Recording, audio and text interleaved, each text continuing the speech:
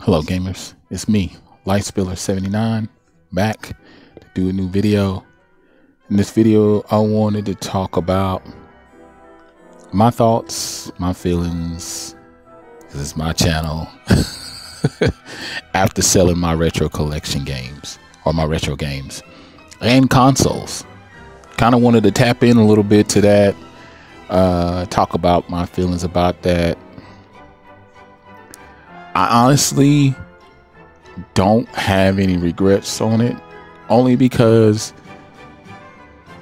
it was great that Reggie Radical did the video talking about just selling off parts, and I'm starting to see that more and more throughout the gaming community, especially the retro gaming community. Doesn't mean that I'm not still interested in retro games. Doesn't mean that I won't enjoy my Retron 5. I still have my Retron 5. I still have a couple multi-carts. I still have some Japanese games. You know, I couldn't sell those and really wasn't looking to sell those either. But my thoughts all in all, I just got to a point where I don't know where I see myself future-wise, but I wanted to have a more clear mind, if you will. So cleaning off the shelves of video games actually took the weight off, allowed me to think a little bit clearer and enjoy my games a little bit more, because I felt like I just had excess amount of games. And you know, I've gotten backlash here and there from a couple people here and there. You know, everybody has their their opinions, which they're entitled to, and that's what my channel has always been about, is to understand other people's thoughts, ways, ideals about something. And it was a long, drawn, thought out process. It wasn't something just instantaneous where I just said, today I'm going to sell all my games or all my retro stuff. But there was a lot of mixed emotions that collaborated together. The idea that carts run their time.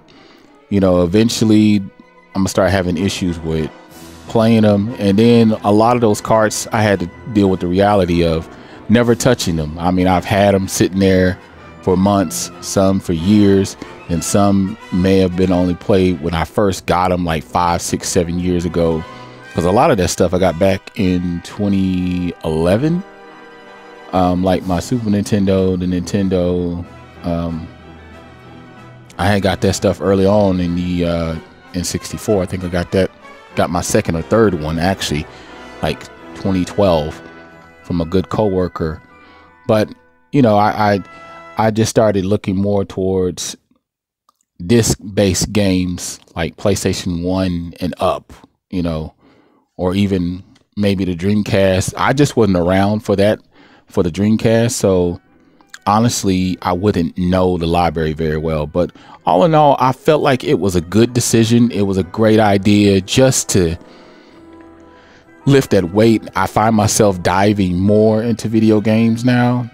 A lot of weight's been taken off, you know, and I've been able to just relax and enjoy a couple games here and there. I'm about 40% through Ni no Kuni 2. I'm probably about 80 to 90% through Detroit Become Human. It's a really good game. It actually was not even on my list until the trilogy, the Quantic Dream trilogy came out. Did it become a game on my radar? But yeah, those are just like some of my quick thoughts about why I sold my retro stuff, because I just felt like it was time. I feel like everything in my life has a time. I don't hold on to too many things for too long. I mean, I have tons of games to play. That will never be an issue. So tell me your thoughts. Make sure you like, comment, subscribe as always. Leave your comments below. I'm Lightspiller79, and I'm out.